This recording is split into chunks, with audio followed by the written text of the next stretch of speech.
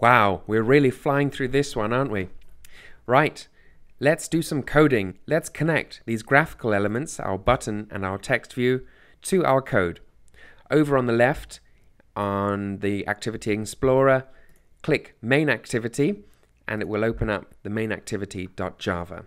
Now inside here, you'll notice there's an onCreate method, and this is called whenever the view is created, and it asks every time which layout it should inflate. So we have to create some way to access our text view and our button.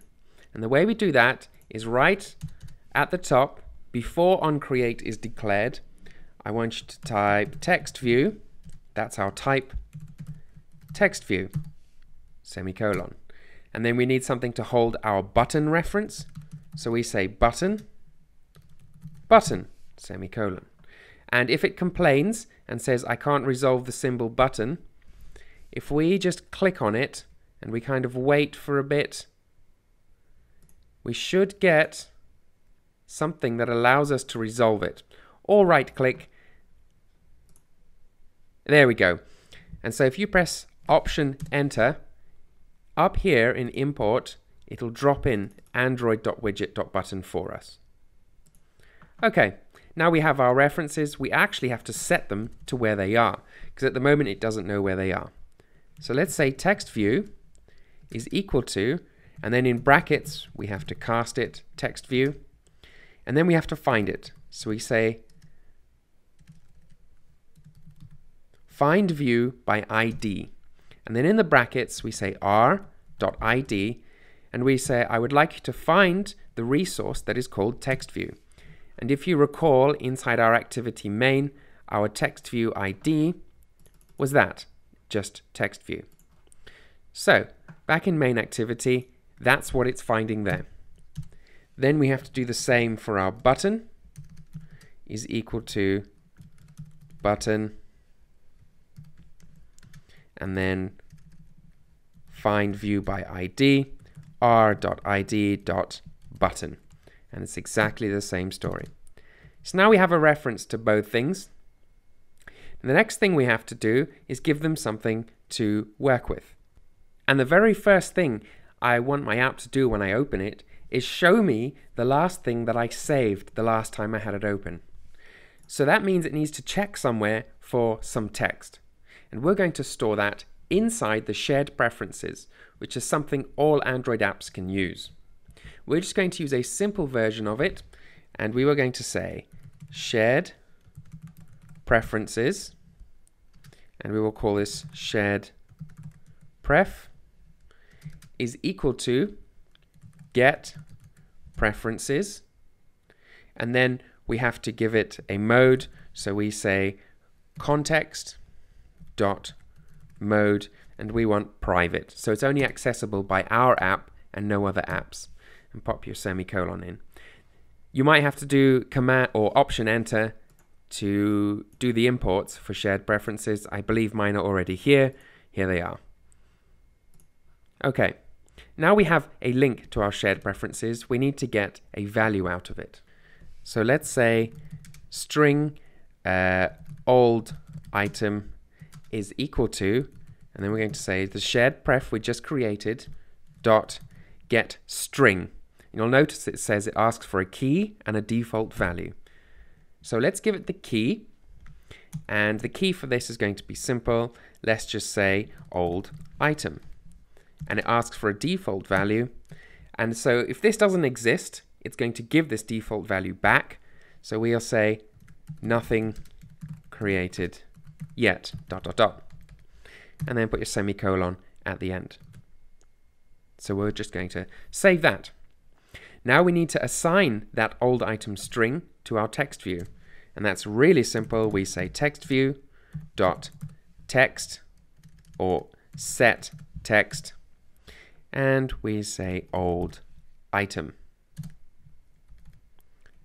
As simple as that. Now, what happens if I want to change that? Well, I have to have an event attached to my button. So when I click that button, it goes ahead and puts that new text from the text view into my shared preferences. So make a new line and type button.set on click listener. And when you click enter, it'll ask you what you want. So we'll say we want to create a new on-click listener. And if you just hit enter, it does all of the creation for you. So this inside on-click view is going to run every time someone clicks the button. And the only thing we want to do when we click the button is we want to store our text view inside the shared preferences. Type shared preferences dot editor. Editor is equal to shared pref dot edit and semicolon. This allows us to edit the values inside shared preferences. Then we have to put something inside it, so we say editor dot put string. It asks us for a key, and if you recall, we set this key as old item. And then it asks us for the value we want to put in, so we will say text view dot get text and close it all off. And then finally, we just have a slight error there. So if I hover over there, we need to convert the get text dot to string. There we go, because it gets characters which aren't equivalent to a string. Finally, we have to commit that. So we say editor dot commit semicolon. So now every time we click the button, the text inside text view will be saved. Now, I've just realized that I've made somewhat of an error because we don't actually want a text view, we want an edit text. So let's come back to activity main. Let's go to our text view and text, and let's put the type up here as edit text. There we go, and save that. And if we go back to design, there are no errors. Go back to MainActivity.java, and then we're just going to change these types to edit text, like so, and then here, edit text, and that should be fine. There are no errors. And the difference between text view and edit text is that edit text allows you as the user to change the text, but text view does not. Text view just allows you to see the text. So let's run that in a simulator. At the top here, click the bug icon, and then choose an emulator to launch. I'm going to launch my Nexus 5 and click OK. It'll start the emulator and compile everything, and that could take a few minutes. And here we go. The simulator has fired up. There's nothing in that string, so it has put nothing created yet in here.